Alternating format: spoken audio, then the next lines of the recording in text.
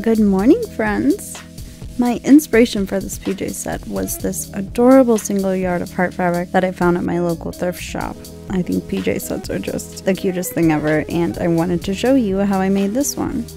I'm patterning from this PJ set that I already have, and yes, this is truly me just after I woke up.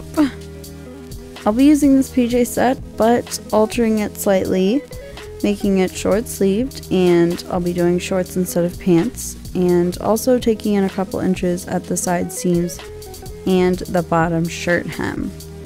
So to start out, with pattern or craft paper, I'm simply tracing around all of the different parts of this PJ set, starting with the collar here.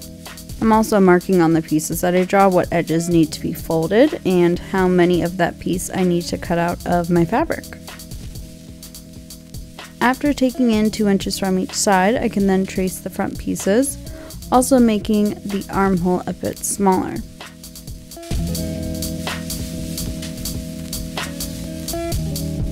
Then I'm tracing the front placket and the sleeve, which I actually did completely wrong, so I'll just skip over this. And I promise I'll be uploading a video soon where I do a sleeve completely correctly, and I'll show you how to do that. Then I'm tracing the back, first folding it in half. And then the pants after that, making them shorter, of course, for the shorts. And then lastly, I'm cutting out a little cuff piece for the ends of the sleeves. Once I jigsawed and cut all of my pattern pieces out of my 1 yard of fabric, I started on the top. I'm first sewing right sides together down the side seams and the shoulder seams. Then I pinned on and sewed on my sleeves. After that was done, I took a cuff piece, pressed down each raw edge with my iron, and then pinned it to the end of my sleeve, sandwiching a piece of red ribbon in between to act as piping.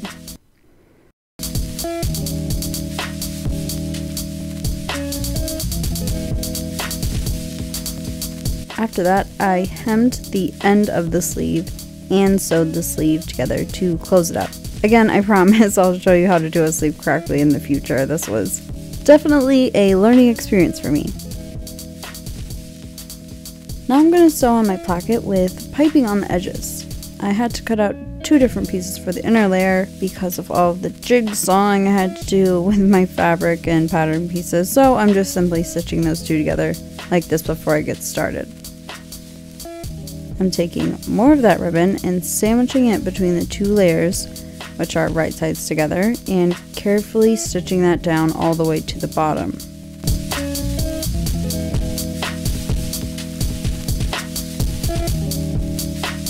Then when I turn that right side out and press it down with my iron, you'll see that nice piping right on the edge.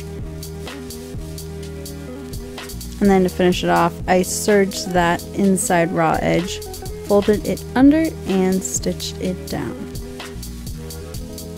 For the collar, I needed a tad more fabric, so I used a similar white cotton I had laying around. With right sides together, I'm adding more piping just around the top edge.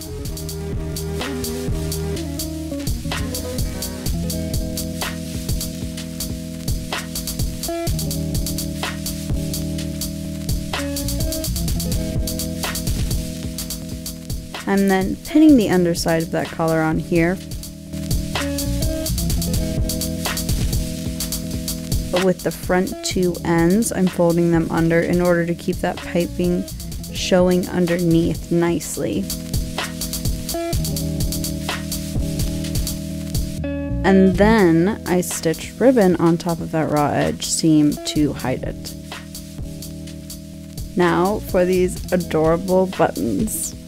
I'll be using 4 and placing them evenly on, hand stitching each, and then creating red buttonholes with my machine.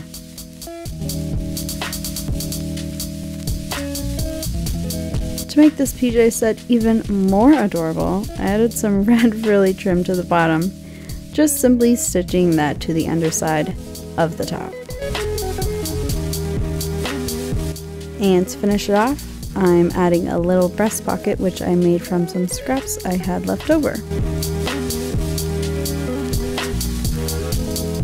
Now for the shorts, they're super easy. I'm taking the back two pieces, placing them right sides together, then sewing along that rise, and then doing the same for the front pieces. Then I can open them up and with right sides together, stitch together the inseam and side seams.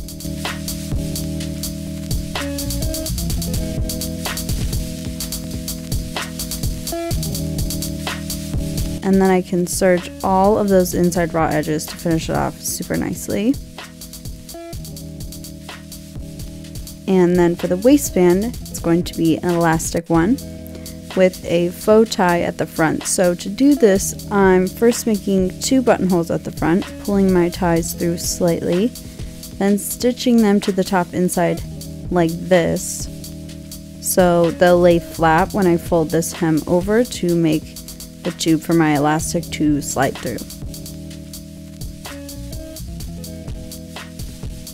After that tube is stitched down with a little opening, I'm pulling my elastic through with a safety pin.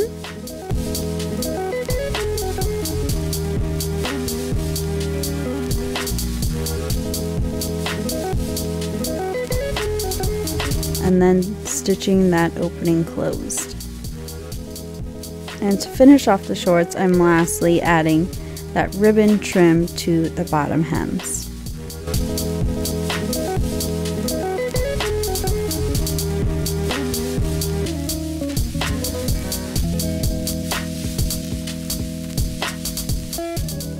I can attest, it turned out super cozy.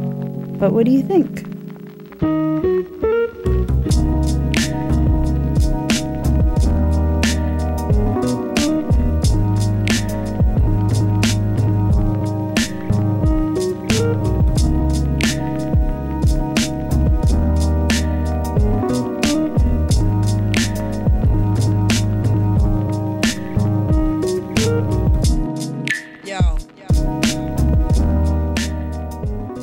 Hey guys, long time no see. I am sorry that I haven't been around lately. I've just been really trying to figure out a lot of things behind the scenes, the direction I want my channel to go in, just other big things. So I hope that you enjoyed this one. Thank you so much for sticking around, and I promise I will be back as soon as I can.